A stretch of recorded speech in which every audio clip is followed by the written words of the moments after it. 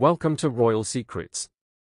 The only red carpet event we enjoy more than a glamorous one is one that benefits a worthwhile cause. But before we continue, please don't forget to subscribe and turn on the notification bell for updates. The prestigious Baby2baby charity conducted its annual gala on November 12th. We couldn't get the images of so many A-list celebrities attending in eye-catching, expensive outfits out of our brains. The amazing non-profit Baby2baby has held a star-studded gala for the past 11 years to honor those who have significantly aided their goal of helping children in poverty. They have assisted with numerous crises that have impacted kids worldwide throughout the years, most notably trying to address the inflation and baby formula supply issues. The prestigious Baby2baby charity conducted its annual gala on November 12th. We couldn't get the images of so many A-list celebrities attending in eye-catching, expensive outfits out of our brains. The amazing non-profit Baby2baby has held a star-studded gala for the past 11 years to honor those who have significantly aided their goal of helping children in poverty. They have assisted with numerous crises that have impacted kids worldwide throughout the years, most notably trying to address the inflation and baby formula supply issues. The Giving Tree Award was given to none other than Kim Kardashian at the Baby2baby Gala this year in recognition of her contributions to Baby2baby and her lengthy commitment to aiding children in need. Vanessa Bryant, Jessica Alba, Jennifer Garner, Kate Hudson, and Drew Barrymore are just a few examples of previous recipients of this prize.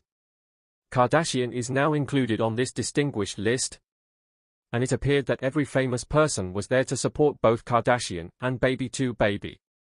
Additionally, almost everyone dressed to the nines on the blue carpet. This red carpet was a pleasure to behold, with everything from ethereal hot pink gowns to shimmering cape combinations. In another news, as she conveniently waffles over whether she wants to join or leave the firm, Meghan Markle enjoys nothing more than exploiting royal connections for personal advantage.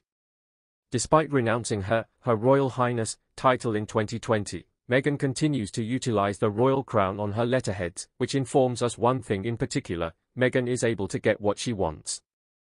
Privacy-seeking Meghan continues to eagerly keep us informed of her efforts to better the world and its inhabitants. Her podcasts keep us up to date on what makes her unique, while her PR crew frequently verbally abuses us into thinking that she is an exemplary human being. For World Kindness Day on Sunday, Hello magazine, which aimed to shine a light on the most inspirational people, included Meghan in its category of Trailblazers, alongside Michelle Obama. According to the article, Meghan speaks for women everywhere. Despite being on the bottom end of the royal list, Harry has been receiving accolades alongside his wife lately. It's difficult to accept. Senior members of the royal family, such as Catherine, Princess of Wales, have endured a great deal of disrespect from Meghan. Even though the pair was already in the UK just a few days before the Queen passed away, she and Harry turned down the opportunity to see Her Majesty. Additionally, Meghan has been charged with harassing some of the female employees she had in the UK. She recently addressed the accusation in a podcast, avoiding what she referred to as the B word.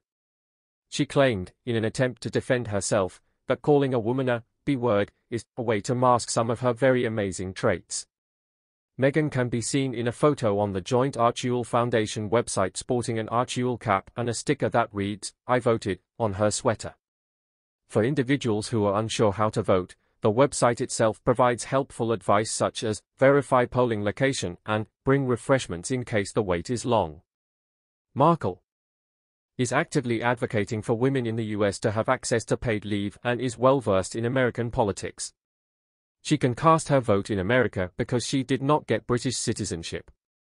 She is still a member of the royal family, though, and as such is required to avoid politics, refrain from expressing an opinion, and maintain objectivity. While being British royals, the couple has grown tired of lecturing Americans about how to run their nation.